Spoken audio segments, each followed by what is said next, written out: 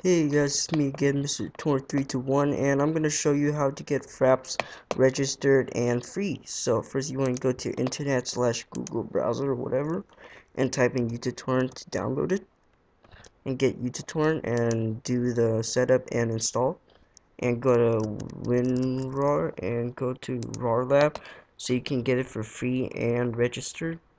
Let me see if I can find it. I'm gonna get the 64-bit and do the setup and installation. Now let's go to the Pirate Bay and type in Fraps and order by Cedars. Click Fraps 3.4.7 and click get this torrent.